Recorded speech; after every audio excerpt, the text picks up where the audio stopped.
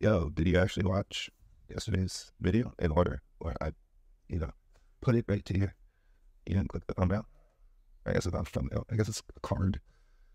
Anyway, we're back at it. It's June the 2nd today. Second? No, second. No, it's not a, yeah, that's, what is it? The second, third, fourth. What's the fourth? Yeah, 4th of July coming up. All right, what's good, internet? Look how nice today is. It's like the 4th of July. Anyway, we took the time to map out our summer. Really, really nice. So, we've got all of our objectives laid out. Super, like, simple for, like, the next 12 months. Realistically, it'll probably take about that long. Well, here's the problem though, is now that we're in AI land, like, it's probably at least a 50 times faster kind of thing. So it kind of turns into, if you're able to just focus and do what you write down.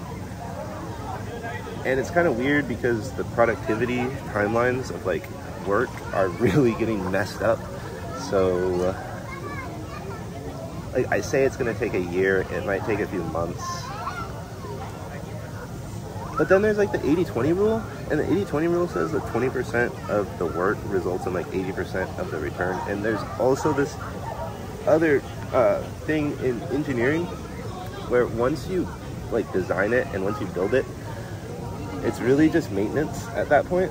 So like, I don't know, it's definitely there's a lot ahead of us, a lot of work to do on the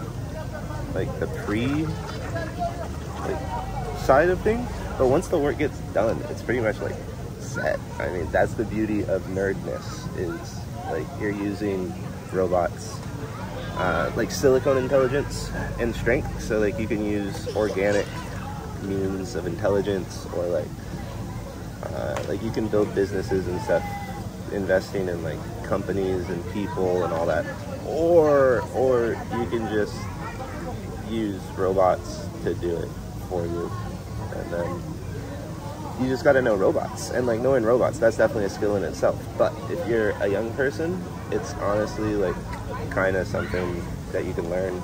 Like, the people who make the robots are actually making the robots so that the humans understand them more and more. So it's like coding is actually getting easier, like engineering also. You know, our machines, like, you can 3D print stuff, you can like laser cut stuff, you can imagine things, and like, even you just have to use text now. You can do like so much creative work with just your mind and your work. Like, computers in general are taking this huge evolution, and it's so good. It's so good. But yeah, I'm just still learning. Catch you later. Younger human watching this and you're not really up to ups with politics, it might be something to check out. We kind of need to understand, honestly, the easiest thing would be to understand that liberalness and conservatism, they come from your biological and your psychological temperament. So if somebody thinks differently than you in a political matter, it can be explained by the fact that we're wired internally a little differently. So it's not that people are stupid and don't understand the obvious solution to the problem, like some politicians people think. It's not that other people are dumb, it's just that people are different. And we can accept that and make decisions based on that presupposition, and make understandings based on that presupposition. Maybe we don't all ruin our society, but Western society is kind of a degenerating Hey, what's going on, internet?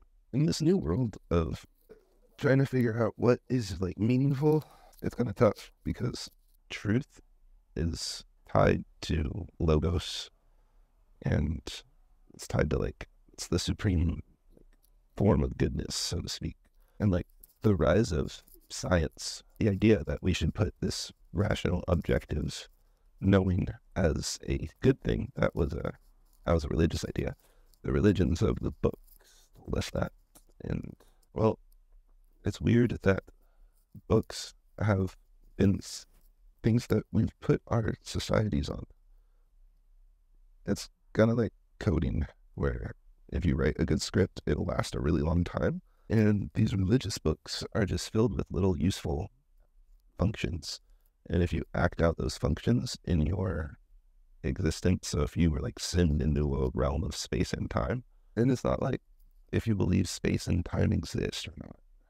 Because like some people want to like, oh, well, how do you know if anything exists? It's not about if it exists. It's about if it's a useful model or not. And time is a useful model. It helps you track things. It adds utility and value to your life. So keep going with it. And well, it's kind of the ultimate resource. So a lot of our society is set up for things other than optimizing time. It's set up for all kinds of other optimizations. And it could be cool if we could make it so people optimize more for time. And if we get along that, it could be a start to helping people think about what they actually care about doing with their time.